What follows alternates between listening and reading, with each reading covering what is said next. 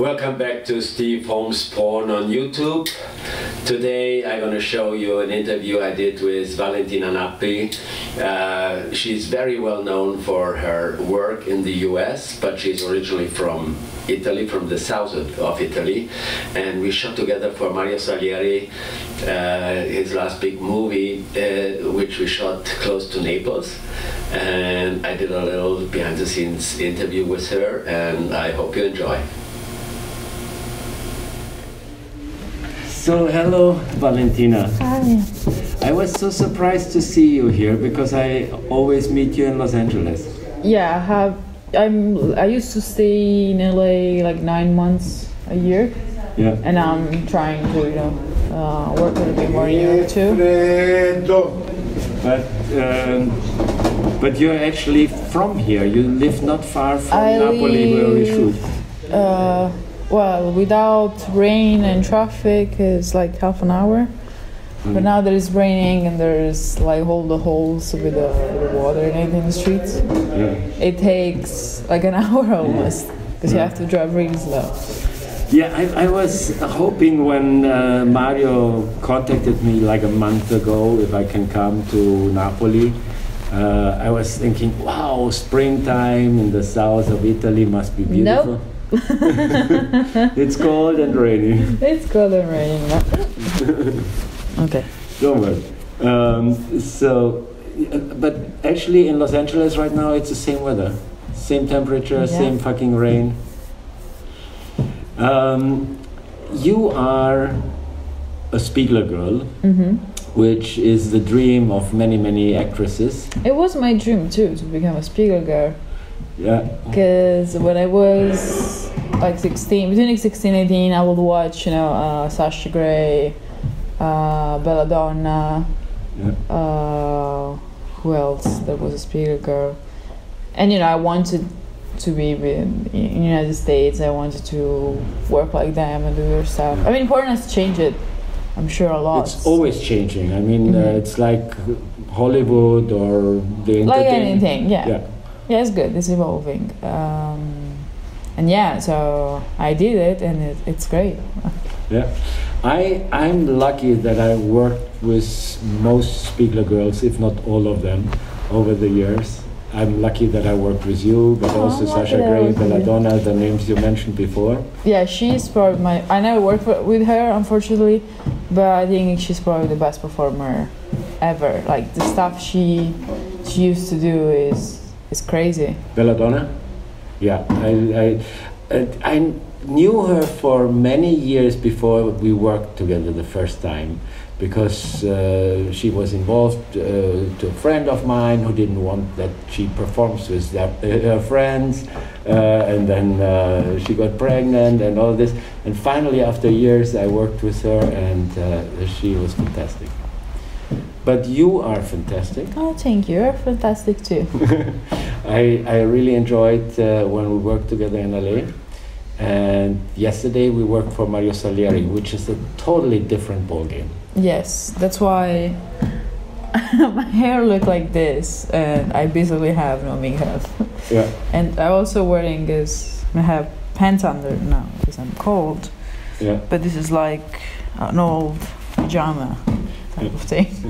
Is it the first time you shoot with Mario Salieri? No, I shot with him years ago. I don't remember how much. And he's also really known here in Naples and in Italy, mostly between old generations of porn, the new generations, people watching porn. I mean, he does porn longer than you live.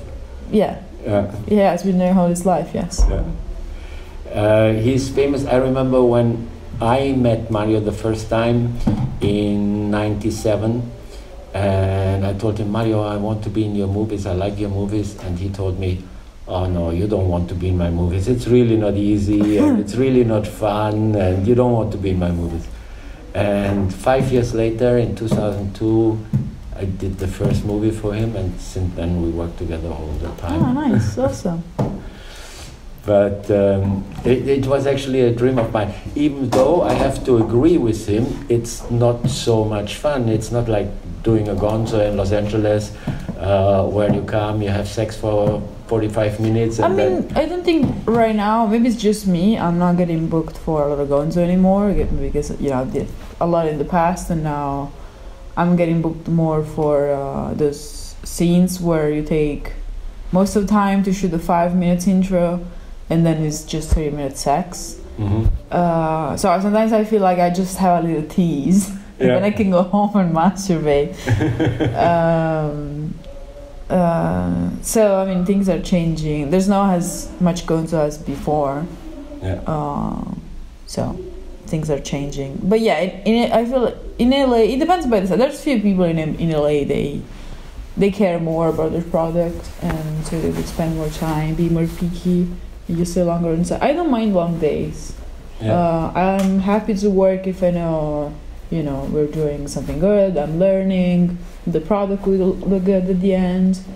And I also like to, do different stuff. Because sometimes... our scene yesterday took pretty long, 4 or 5 hours. I guess I didn't check exactly, but around that. I didn't even feel it was that long. But I enjoyed every minute because I had sex with you, and it was a comfortable situation in a bed. And we had to repeat a lot. Even if the mattress was... The mattress was fucked up, but it was split at one point. I was with my knees on the metal frame. Even the metal frame, and you too, But it was still really nice. Yes. But I also worked with Mario in situations where we were somewhere in an old castle and it was cold, and sometimes it's really not easy to work for him. But I love the results. His movies really look like movies. He's unique because he has its own... I used to have a different idea of pornography when I started, and maybe before starting porn, I would not wanted to work for his stuff because I was not understanding why you need those type of stories that lead into sex. It's there's always... It's actually, I think, is one of the first time, I actually wanted to have sex with you in this story, in the movie, because you're my lover in the story. So I wasn't, I wanted you, I wanted to enjoy sex. But last time I worked with him, I think I was doing for money. And today too, the scene today, I'm not... Maybe I'll enjoy it, I don't know. But as a character, I'm in a situation where I have to have sex. It's not that I'm just having sex because I want to. In many of his movies, I play a very terrible character, where I force, I blackmail, I almost rape. But that's many times part of his stories, in war situation or other situations. But yesterday we had consensual sex. I used to not understand why someone... I understand why someone wants to shoot those type of things, but not why someone will masturbate on those type of scenes. And I always think about what people in real society want. And I feel like most men, they like to have power on their partners. You want to pass? Yeah, you can go ahead. They like to have powers on people, and for most people that's more important than the pleasure that sex brings.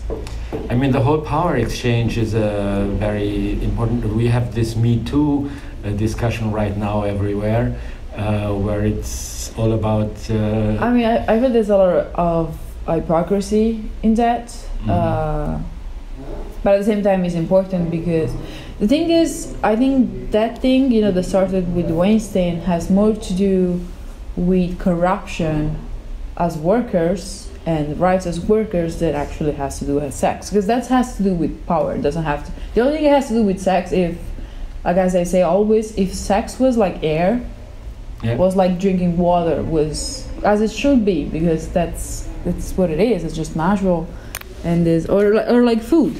I feel like some people still don't believe that cooking can be hard. Valentina, devo vedere un vestito. Okay. Yeah. Should I strip on camera? Yeah. Do we have 2 more minutes, or does she need to go on set now? We are doing the interview right now. How many times? Because Mario, he wants to see Valentina because I think it's really. Okay, good. We can continue a little bit later. You need to be on set right now, and I'll talk to you later. Okay.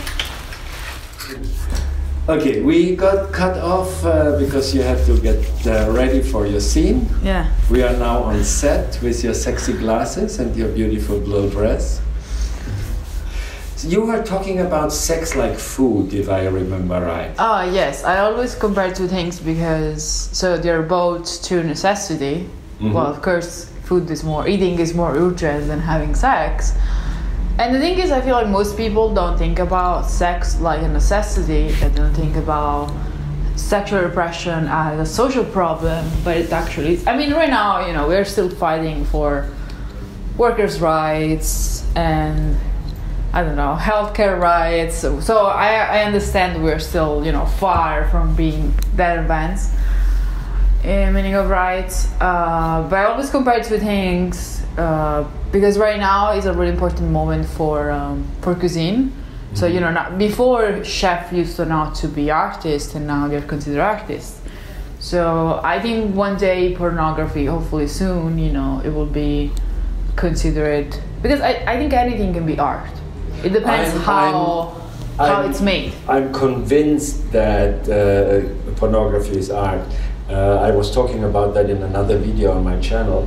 It's actually probably the oldest art because if you see paintings in cave paintings, which are like tens of thousands of years old, they already portray sexual situations. Yeah, even if in that case is like, you know, here in Pompeii we have it's full of sexual art. Yeah, but those are more. It's like dance. You know, dance used to be during Greece and Roman like something.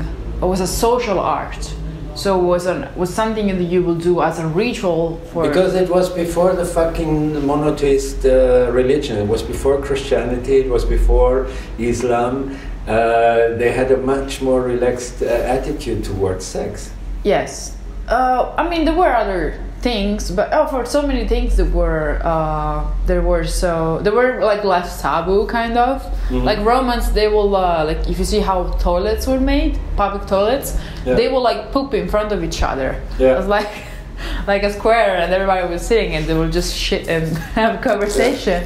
Which is probably not the cleanest thing, and they will also recycle the poop and the pee. They will like take it from the bathrooms and bring it into the lands they use as a fertilization. Yeah. Fertilization. By the way, I can recommend anybody here on YouTube to search. There's a great documentary about the art of pornography in history in different cultures. Yeah, but what I was trying to say is that for art as we intend now, it should be something that is totally disconnected from the social life and social part.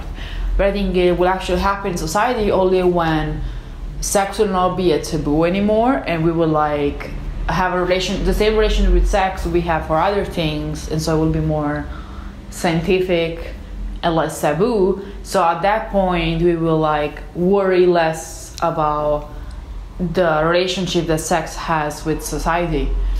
I think that's to do a lot with women too. That's a great goal on the one hand. On the other hand, it probably would make us lose our job because pornography thrives. No, it's different. We will be richer because we will just be, you know, like there's some actors, they are comedians. Some actors are specialized in horror movies. We will just be specialized actors. That's all. So, I mean, in some mainstream movies there's sex, but because it's taboo, most mainstream actors, they don't want to perform sex, they don't want to be naked. It's just that. It's we just talked taboo. About that the other day with one of the actresses which is in this movie, and she doesn't do sex, she's a theater and TV actress, and she has a non-sex role here. And it was, I think it's funny because every person has different limits and taboos. Like a lot of mainstream actresses, they would not get naked or in front of a camera, but they would kiss And I think a kiss is sometimes much more intimate Yes, than I agree. anal They sex. be- Yeah.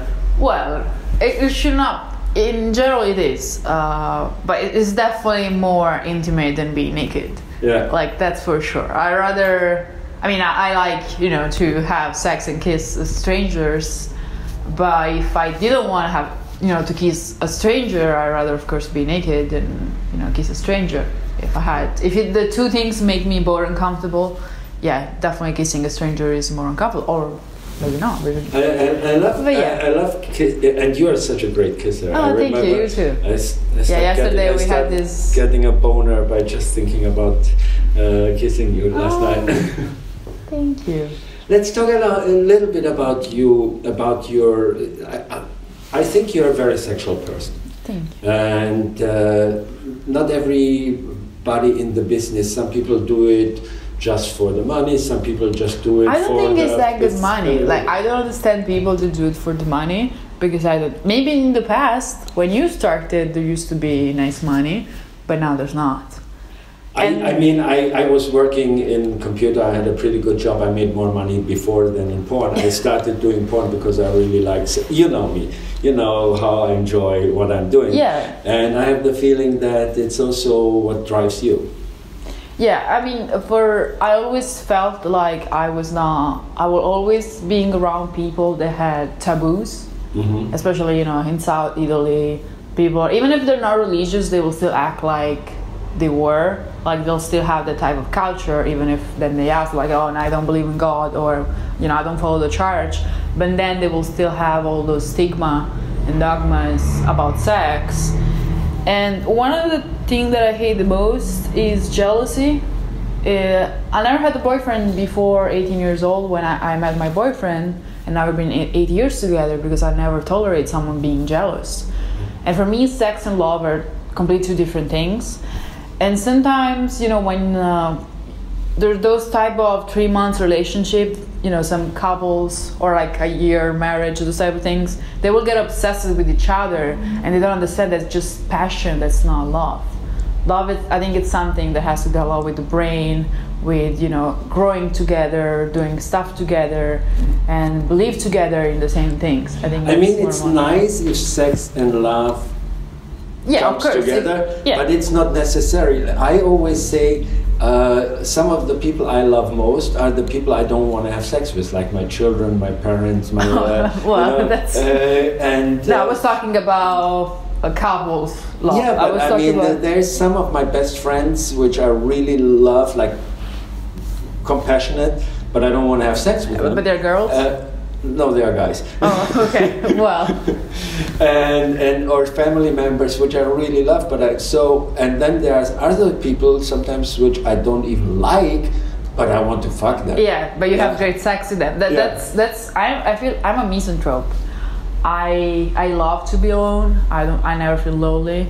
I felt when I was a teenager lonely, meaning of I couldn't find someone who will have my same ideas. I find most people really close-minded. Even in our business, I feel there's so many people that, they do porn, but then they're really close-minded. But in America, even more than in Europe. Yes. They have all this. What I find interesting and stunning, we don't have that in Europe.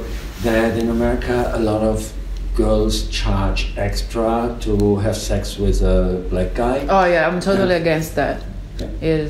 And then the market is like, oh, my first interracial or whatever, as if it would be like something. I'm honestly kind of against also the first anal, because make it looks like a new virginity.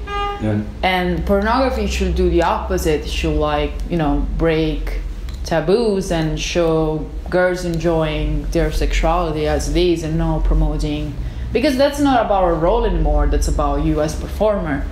Yeah. Like if you're playing first anal as a character is a thing. Like I've done many times, but I've never done first anal in a scene. I mean, at least it's you're like a brand new girl, so you have to do it. Yeah, my first anal is different. Yeah, but my first scene was an anal scene. It was an hour 40 minutes anal. You're a Spiegel girl. Yes. And you're a great one. Unfortunately, I have to cut it short. I could talk for hours with you, but we are here on set. I'm about to bang. Yeah, and I wish you a great scene with my friend Bruno SX, even though I'm jealous. We talked about, no, I'm not really jealous. Maybe you can come in, the DP. I would love to. And I see you around the next days, and maybe we have other chances to talk. Yes, thank you very much. And bye.